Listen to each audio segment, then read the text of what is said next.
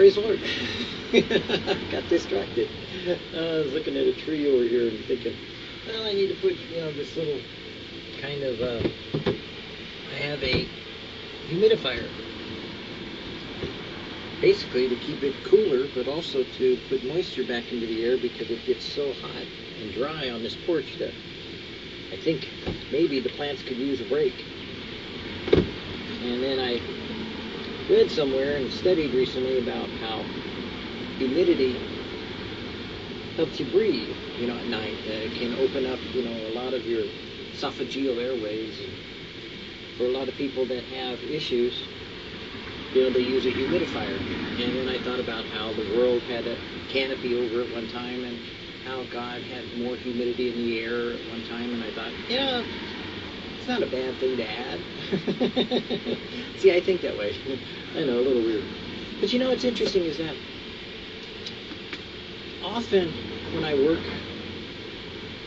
on the internet or in the ministry, I do lots of things, I do a lot. There's a lot going on all the time. They're not just videos, but there's blogs and there's writings and there's, Christian fiction books and all kinds of things that get involved in comments. And, a lot of times I don't even know that because people don't usually come back to you and say, oh, thank you, or, oh, hey, good job, or anything like that. Often I don't even know, if it's beneficial or not. But I've learned over the years to trust the Lord, and that if He, at points in time, says something about it, then, I go, oh, cool, God noticed. And, isn't that really better than having huge accolades of thousands of people, or having people come up and compliment you when they don't mean it, or send you cards or flowers or do whatever it is that they do, to reward you for what you're doing? Isn't it better sometimes to just have that secret little quiet time with God where He says, I saw? And you go, cool. And you get blessed because it's something intimate between you and God. Those to me are the best times, and those are the things that I live for, is that intimacy with my Father that He gives to me when I need to be encouraged sometimes that what He's having me to do is accomplishing His purpose. In utmost, diffusiveness of life, rivers of living water from John 7:38.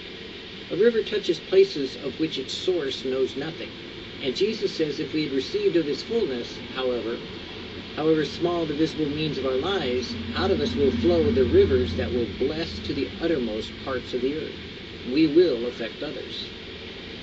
We have nothing to do with the outflow. That is the work of God, that ye believe. God rarely allows a soul to see how great a blessing He is. A river is victoriously persistent. It overcomes all barriers. For a while it goes steadily on its course, then it comes to an obstacle, and for a while it may be blocked, but it will soon make a pathway around the obstacle. Or a river will drop out of sight for miles, and presently emerge again, broader and grander than ever. You can see God using some lives, but into our life an obstacle has come and you do not seem to be of any use. Keep paying attention to the source, and God will either take you around the obstacle or remove it. The river of the Spirit of God overcomes all obstacles. Never get your eyes on the obstacle or on the difficulty that is before you. The obstacle is a matter of indifference to the river, which will flow steadily through you if you remember to keep right at the source. Never allow anything to come between yourself and Jesus Christ. No emotion or experience, nothing must keep you from the one great sovereign source, which is Jesus. Think of the healing and far-flung rivers nursing themselves in our souls.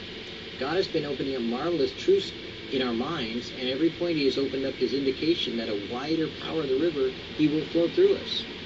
If you believe in Jesus, you will find that God has nourished you in mighty torrents of blessings for others that you had no idea that you were being used in such a way and trained in such a means that God was able to infuse you with His wisdom that you had no way of learning on your own or taking credit for of yourself, but that it is He that works in you both to will and to do His good pleasure to accomplish through you by His river of living waters to feed thirsty souls that are around you that have no knowledge that of the intimacy that you might have experienced in a way that brings to them a more personal relationship with God than they would have had without you.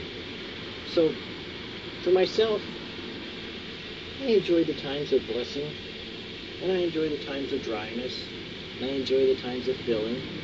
But most of all, I just spend each day trying to take the time to be with Jesus in a simple way, and then let him have his way to go throughout my day, arranging and rearranging and causing the things to happen that he wants done.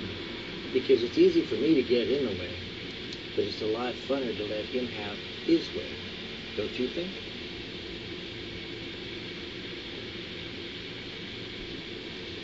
I think so.